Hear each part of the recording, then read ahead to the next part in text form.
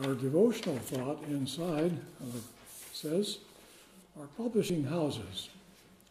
The strength acquired in prayer to God, united with individual effort in training the mind to thoughtfulness and caretaking, prepares the person for daily duties and keeps the spirit in peace under all circumstances, however trying. The temptations to which we are daily exposed make prayer a necessity. In order that we may be kept by the power of God through faith, the desires of a mind should be continually ascending in silent prayer for help, for light, for strength, for knowledge. But thought and prayer cannot take the place of earnest, faithful improvement of the time. Work and prayer are both required in perfecting Christian character. We must live a twofold life, a life of thought and action, of silent prayer and earnest work. All who have received the light of truth should feel it their duty to shed rays of light upon the pathway of the impenitent. They should be witnesses for Christ in our offices as verily as in the church. God requires us to be living epistles, known and read of all men.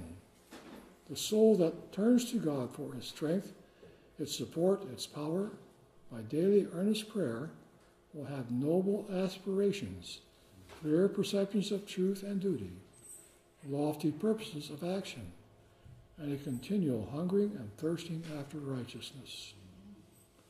By maintaining a connection with God, we shall be enabled to diffuse to others, through our association with them, the light, the peace, the serenity that rules in our hearts, and set before them an example of unwavering fidelity to the interests of the work in which we are engaged.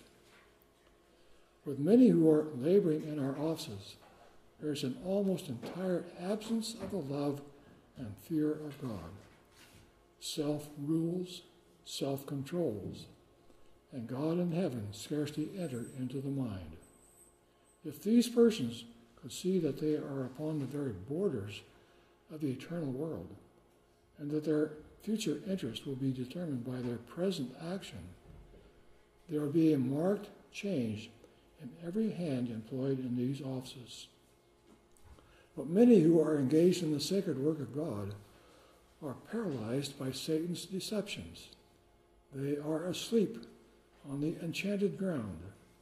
Days and months are passing, while they remain careless and unconcerned, as though there were no God, no future, no heaven, no punishment for neglect of duty or for shunning responsibilities. But the day is fast approaching when the case of every one will be decided according to his works. Many have a fearful spotted record in the ledger of heaven. May we make clear our ledger in heaven. There's a custom here. Let's stand and repeat the fourth command.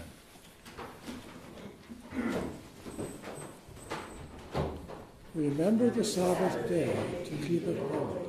6 days shalt thou labor and do all thy work. But the seventh day is the Sabbath of the Lord thy God. In it thou shalt not do any work, thou, nor thy son, nor thy daughter, nor thy manservant, nor thy maidservant, nor thy cattle, nor thy stranger that is within thy gates.